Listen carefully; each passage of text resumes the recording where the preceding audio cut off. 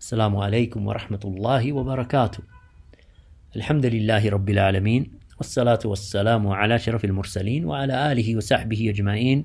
This is just a short, quick reminder to my brothers and my sisters in Trinidad and Tobago that I remind you to have taqwa of Allah subhanahu wa ta'ala and to fear Allah jalla wa ala, and to have patience and to bear that which is placed upon you of burden and hardship and difficulties, to be patient with that, because all of this, barakallahu feekum, is a trial from Allah subhanahu wa ta'ala. Lockdowns, masajid being closed, you can't pray, you can't go to the masjid. So a lot of the people, even, they have to stay in their homes, shops are closed. Even in the last 10 nights, people can't attend the masajid in many cases, in many countries of the world, many cities of the world, because of these lockdown regulations. Upon us, barakallahu feekum, is to have sabr, not to become angry, not to react, not to be reactionary, but rather to have sabr, because these affairs are not in your control. They are not in your control, but to have sabr and call upon Allah subhanahu wa ta'ala to free you and to save you from these calamities and these hardships. That is what is obligatory upon you. Not to become angry with your neighbors, not to become angry with your family members, not to despair and lose hope. That is not how we are, barakallahu feekum, that we ask Allah subhanahu wa ta'ala constantly and throughout our days and nights, that we ask Allah subhanahu wa ta'ala to give us patience. رَبَّنَا أَفْرِغْ عَلَيْنَا صَبْرًا وَتَوَفَّنَا مُسْلِمِينَ. Our Lord, pour out upon us patience and cause us to die as Muslims.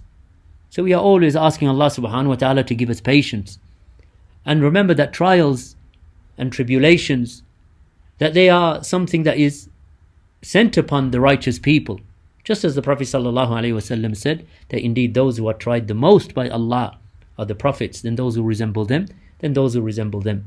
So if you are a worshipper of Allah, you obey Allah, you do not fall into that which is haram, you do not wrong the people, you do not commit dhulm, you are not difficult upon those in whose hands is not their affair. They have no control over whether a masjid can open or close. This is in the hands of the authorities. And likewise, we do not shout in the streets. Likewise, we do not demonstrate in the streets. We are patient, we make dua to Allah, and we advise those in authority, because that is the duty of the Muslim. Like the Prophet ﷺ said, that indeed Allah subhanahu wa ta'ala is pleased with you with three things, and Allah subhanahu wa ta'ala is displeased with you with three things. So what are the three things that Allah is pleased with you to have a quality of?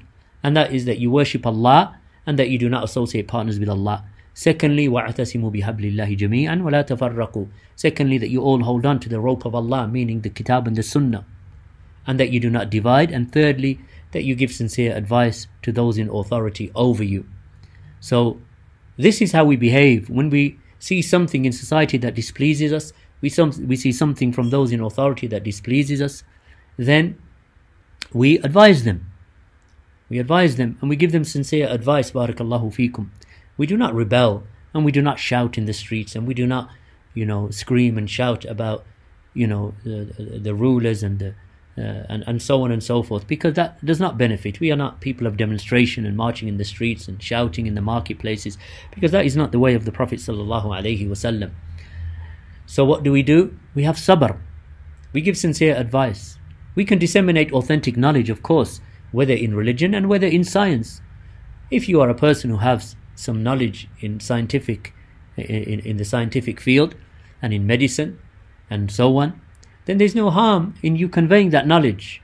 But you do not, barakallahu feekum, rile up the people against their rulers in the Muslim lands.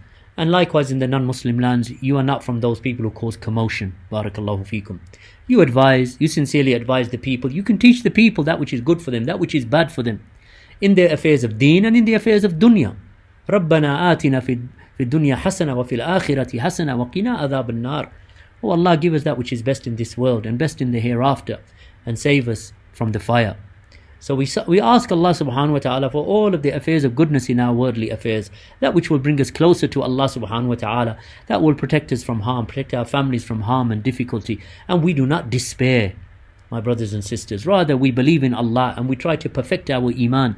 The one who loves for Allah, the one who hates for Allah, the one who gives for Allah, the one who takes for Allah, indeed he has perfected Iman. So we try to perfect our Iman with righteous deeds. We move, if we see an obstacle in the path, we remove the obstacle in the path, even if it be a thorn or a bone in the path or a rock in the path, we remove it because it is a sadaqah for you, as the Prophet ﷺ said. Enjoying the good and forbidding the evil is a sadaqah for you. A person who cannot see because he is blind, or that he is, his sight is difficult, and you guide him and you tell him, I will take you across the road, or I will take you to the shop, then that is a sadaqah for you. A person who is lost and you show him directions, that is a sadaqah for you. Feeding yourself is a sadaqah for you. Feeding your children is a sadaqah for you. Clothing your daughters is a sadaqah for you. Having patience with your family is a sadaqah for you. Being patient with your neighbor is a sadaqah for you. Your neighbor comes to you and he needs help, and you give him that which he needs to fulfill, some of the hardships that he's going through. All of that is a sadaqah for you. The doors of goodness and the doors of earning the reward of Allah subhanahu wa ta'ala are numerous, and they are not closed to you, even in lockdown. May Allah subhanahu wa ta'ala ease this affair for the believers and for the Muslims and for the people of the humans in general, for mankind. May Allah relieve them of these difficulties and these hardships. Barakallahu feekum. And this is what we hope, and this is, you have time now. You want to do something, don't get angry. It's hard, of course, to control one's anger, but you control it. That's why the Prophet ﷺ said that the strong one is not the one who is strong in body, who can overpower another person physically. Rather, the strong one is the one who can control his nafs in times of anger. So you control yourself and you make dua to Allah. Don't commit dhulm upon others. Work with your communities to resolve these difficulties. If you are like in Trinidad and Tobago, if you are undergoing lockdown, then there's no harm in you contacting the authorities and speaking to them and advising them. Maybe, one of the heads of the masajid can go and speak to them and advise them that this is something that is difficult upon the people and there is no need for this. And here is the proof for this from the scientific background. There is no harm. Why? Because this is giving nasiha. Or that you say to them that we understand what you're doing, but is there any kind of that we can circumvent some of the hardships that we are going through to make it easier for us, because Eid is coming and our families need to, is there something that we can do that you will allow us to do to make this easy? There is no harm in this, because all of this is ta'awun ala al-birri wa taqwa. And ta'awun ala al-birri wa taqwa can be with anyone, with your wife, with your children, with your neighbors, with your communities. That you cooperate with people upon birr and taqwa. You can cooperate with them, barakallahu feekum, with the believers, with Ahlus Sunnah, with the Salafiyun. And likewise, you can speak to a non-Muslim with kind words, with reminders, advising them, advising your communities, advising your community leaders, to give them nasiha, to gain your rights also. You can go and do this. But what you don't do, barakallahu feekum, is cause commotion. What you don't do is get depressed. What you don't do is get anxious. What you don't do is, accuse others and look down upon the people and get angry with the Salafi masjid in your communities, or the masjid of Sunnah and Salafiyah in your communities. Don't get angry with them. You know that this affair is not in their hands. So what do? You have sabr, barakallahu feekum. Sabr, how many times Allah subhanahu wa ta'ala mentions in the Quran with regard to sabr? Inna Allah ma'a sabirin. That indeed Allah subhanahu wa ta'ala is with the patients, is with the patient ones. And Allah subhanahu wa ta'ala has mentioned this in the Quran, فَاذْكُرُونِ أَذْكُرْكُمْ. Remember me and I shall remember you. وَاشْكُرُونِ وَلَا تَكْفُرُونَ. Be grateful to me and do not be ungrateful. And then Allah subhanahu wa ta'ala mentions that you should seek the aid of Allah subhanahu wa ta'ala with sabr and salah. With sabr and salah. Seek the aid of Allah, meaning with patience and with prayer. Seek the aid of Allah. You want the aid of Allah? That's how you seek the aid of Allah, barakallahu feekum. And Allah will aid you. Inna Allah ma'a sabirin. And indeed Allah is with the patient ones. Allah will try you with loss of wealth. Because we are being tried, of course, in this period of time. How many people have lost their jobs over this issue? Wallahu musta'an. Over this issue, how many people have lost their jobs, lost their income, haven't seen their parents, can't travel, can't go to the masjid. These are difficult times. And at some stage, you begin to think, at the beginning you thought that maybe it'll be over in a couple of weeks, maybe it'll be over in a month, and a year and more, maybe close to a year and a quarter, a year and a half. We are still there. We are still in the middle of this. And some people are thinking to themselves, is there an end to this? Allahu A'lam. Allah knows best. But does that make us less worshippers? Do we now abandon the ibadah of Allah? Do we cause commotion? Do we cause people to die in the streets? Do we break other people's property and belongings? We don't do any of that, barakallahu feekum. Rather, we are just, we are honest, we are careful, we are forbearing. There are two things that Allah loves in a person: that he is deliberate in his actions, meaning that he is, he does it because he knows what he's doing, and that he is, that he contemplates and he's forbearing. So Allah loves those two traits in a person: forbearance and deliberation. So before you act and before you speak and before you talk and before you, do anything, think. Yes, alhamdulillah, that we have people who have knowledge of science. We have people who have, alhamdulillah, amongst the Salafiyun, that they are in the foremost in the field of biomedical sciences and medicinal biochemistry and so on. And I don't just say one person. We have many people like this in our communities as Salafi, because the Salafis are numerous in number. Do all of the Salafis agree upon everything? Of course they don't. We don't agree, but we don't hate them for disagreeing with us, and we don't cause hatred. But at the same time, we are not from those people who, are compelled to blindly follow. We are not from those people who are compelled to be fanatical to a particular opinion or a particular way of thinking. Rather, we are open to change, especially when it comes to the umur dunyawiyya, to the worldly affairs. And that's why the Prophet ﷺ was from the most humble of people. He had tawadu', humility and humbleness, such that he said on an occasion when he saw the people cross-pollinating the date palms, and he said, "What are you doing?" They said, "Ya Rasulullah, when we cross-pollinate like this between the male and the female date palm trees, our yield increases." He said, "Maybe you shouldn't do that." So that year the crop failed, and they came to the Prophet ﷺ, and they said to the Prophet ﷺ, "This is what you said, and we'd stopped doing it, and the whole of the crop, it failed, Ya Rasulullah."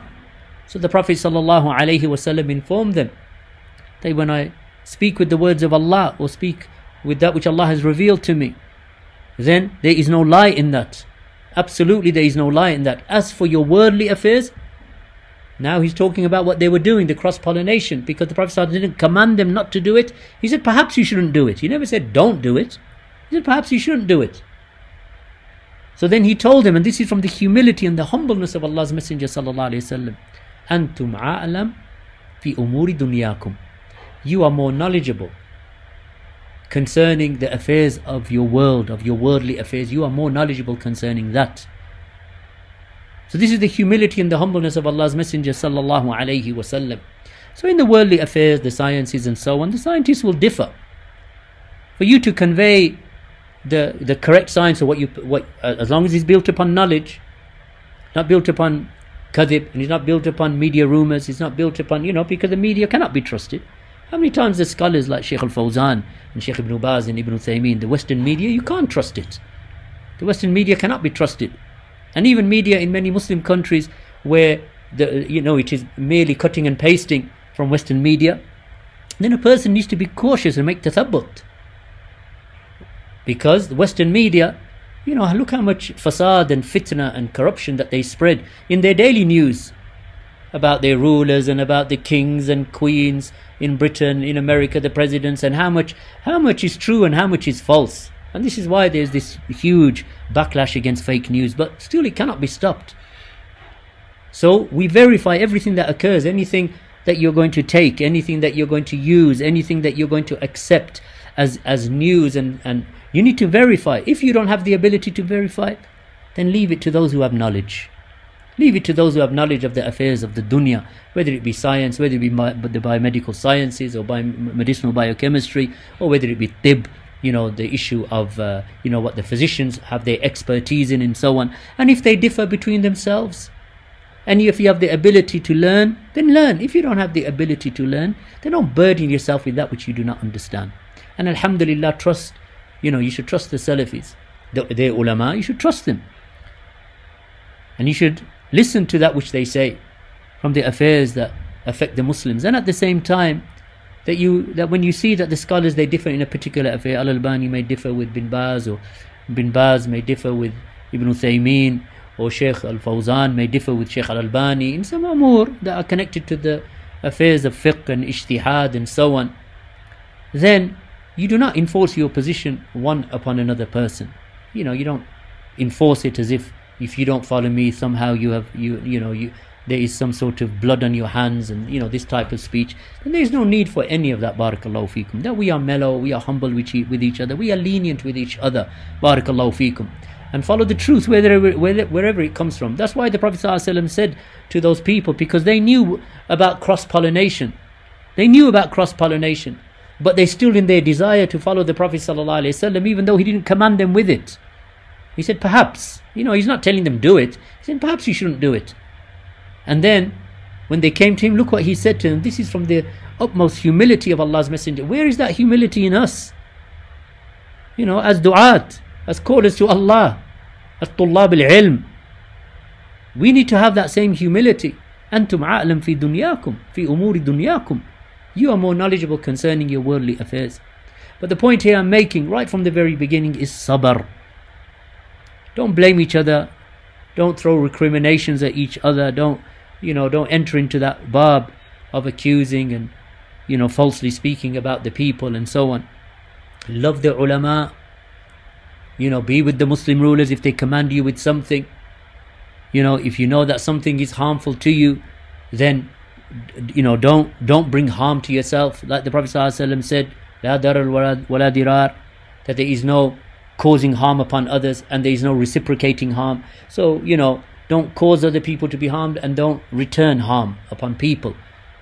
Be easy, advise. If you have the ability to advise, if you are close to someone in your country or in your nations, then go to them one-to-one. Ad-deenu nasiha. What is the deen except nasiha? That's what the Prophet ﷺ said, ad-deenu nasiha. And he repeated it 3 times. The religion is sincere advice. But don't despair, my brothers and sisters. We are not despairing people. We are the ummah of Muhammad sallallahu alayhi wasallam. We are the greatest ummah yawm al-qiyamah. This is the best nation raised up for mankind. كنتم خير أمة أخرجت للناس تأمرون بالمعروف وتنهون عن المنكر وتؤمنون بالله. You are the best nation raised up for mankind. You enjoy all that which is good and you forbid that which is evil, and you believe in Allah. These are the traits of this ummah. Which part of this ummah? Ahlus Sunnah. Ahlus Sunnah wal Hadith wal Salafiyah. The people of Sunnah and Salafiyah and Hadith. They are the ones who fall into this Hadith. And we follow the example of the Prophet sallallahu alaihi wasallam. We care for the people, we care for our neighbours, we care for our families, we care for our mothers. The Prophet ﷺ said the right of a Muslim upon a Muslim is 5. Raddu salam wa iyadatul marid, returning the salam, visiting the sick, wattiba'ul janaiz, and to follow the funeral procession, meaning to pray the janazah prayer in congregation when someone dies. Ijabatu da'wa wa tashmitul atis, to accept the invitation when you are invited, and to say yarhamakallah when your believing brother says alhamdulillah after sneezing. So all of this, barakallahu feekum, is from the rights of a Muslim. Visit your parents, call your parents. If they live far away from you, then call them and phone them and tell them all of this is khair in the month of Ramadan and outside the month of Ramadan. What are you getting depressed for? Be joyous. Look for good omens in things. As the Prophet sallallahu alaihi wasallam, that he never used to look towards evil omens. Never, abadan. Which way the bird is flying in the sky, or which way the cat walked, or the black cat walked, or which direction the crow took. All of this is evil omen. We don't look towards evil, and we don't look at evil omens or look for evil omens within people. Barakallahu feekum. We take the people upon the dhahir. That's how the Prophet ﷺ did. Take the people upon that which is apparent. What is hidden is between them and Allah subhanahu wa ta'ala. If you see a person healthy, he's healthy. If you see a person sick, make dua for him. Don't consider looking at every single person in dunya like he's a threat to you. No, people aren't a threat, neither Muslim nor kuffar. They're no threat to us, barakallahu feekum. Allah, take them upon that which is apparent. If they're good, be good. Be good. Speak to the people with good words. This is how we should behave, barakallahu feekum. There is no harm in any of this. As for that which you are commanded and is compelled upon you by the rulers in the lands that you are living in, then be patient with that. And communicate with each other, talk to each other. There is no harm. These are umur dunyawiyya. These are affairs of the dunya. Don't be, if you have something because you've studied and you know something, and as I've mentioned, alhamdulillah, we have in our Salafi community. That's why the scholars such as Sheikh bin Baz and Ibn Uthaymeen and other than them from the great scholars, that they used to defer things to those who had knowledge of the worldly affairs. And alhamdulillah, in the UK, in other places, that we have people who have knowledge of science, that they have PhDs in medicinal biochemistry or biochemistry, or in other affairs that are connected to medicine and in tib and so on. And those likewise who have knowledge of the prophetic medicine and natural health treatments. Allah subhanahu wa ta'ala has provided all of this into among the ranks of the Salafis. Walillahi alhamd. People who have knowledge about hijama, people who have knowledge about what to take when a person is ill, or to protect a person from falling ill, like the ajwa date, like what the Prophet sallallahu alaihi wasallam said, that whomsoever eats the dates that are grown between these two lava plains, meaning the dates of Medina. And of course in some narrations it mentions ajwa, and that is what is normal. But Shaykh Abdul bin Baz said this applies to all of the dates of Medina, because the Prophet ﷺ said whoever eats 7 dates between the two lava plains of Medina. So this is from prophetic medicine that a person takes 7 every day. And likewise we mentioned the honey, like the Prophet ﷺ said, that if there are 3 things that you people that there is a cure in 3 things that you people take. And what is it? He mentioned the hijama and the gulp of honey, and then he mentioned cauterization, except that he said, I hate to be cauterized. I hate cauterization. So hijama and the drinking of honey, the taking of black seed, habbatus sauda, all of this is from, and we have scholars who have written about it, the likes of Ibn Qayyim rahimahullah, Imam al-Dhahabi, Imam Ibn Hajar al-Asqalani rahimahumullah ta'ala jami'an, that they have written about these affairs. And those who know, they know, and those who don't know, they don't know. But if you don't know, then read. We have, alhamdulillah, the Salafis have written about this, even in the English language. They have translated the works of the scholars, that they have studied these types of affairs from the affairs of the dunya, meaning the medicine of the people of the dunya, and the prophetic medicine which is sent to us through revelation. So what do?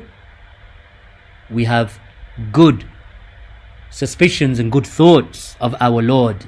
Barakallahu feekum. We have good thoughts of our Lord. We follow the example of the Prophet sallallahu alaihi wasallam, just as Allah subhanahu wa ta'ala has said, لَقَدْ كَانَ لَكُمْ فِي رُسُولِ اللَّهِ أُسْوَةٌ حَسَنَةٌ. Indeed, in the Messenger of Allah sallallahu alaihi wasallam, you have a fine example. So take to this advice, barakallahu feekum, and advice to myself and to yourselves. And I ask Allah subhanahu wa ta'ala to bless your Ramadan, and that Allah subhanahu wa ta'ala accepts your fasts, and Allah subhanahu wa ta'ala accepts your standing, your siyam and your qiyam in the night, that Allah accepts that from you. Allah accepts your supplications. Allah accepts the sadaqah that you've given. Allah accepts the supplications that you make to Him, that Allah subhanahu wa ta'ala answers them. And this is what we seek from all of our, seek in terms of goodness for all of our Salafi brothers and sisters. So this is a short reminder to you, and I hope subhanahu wa ta'ala it has benefited all of us, bi-idhnillahi ta'ala. And this was a short reminder that I gave to my brothers and sisters from Trinidad and Tobago on Monday, the 28th of Ramadan in the year 1442, after the hijrah of Allah's Messenger sallallahu alaihi wasallam, which coincides with Monday the 10th of May in the year 2021. Naam. So may Allah subhanahu wa ta'ala accept our deeds and keep us upon right guidance, and show His mercy to us, and gather us on Yawm al-Qiyamah with the righteous, with the prophets and the messengers, and enter us into the gardens of paradise and into the highest of all levels of paradise, al-Firdaus al-A'la. Walhamdulillahi Rabbil Alameen. Wa sallallahu ala nabiyyina Muhammad wa ala alihi wa sahbihi ajma'een. Wassalamu alaikum wa rahmatullahi.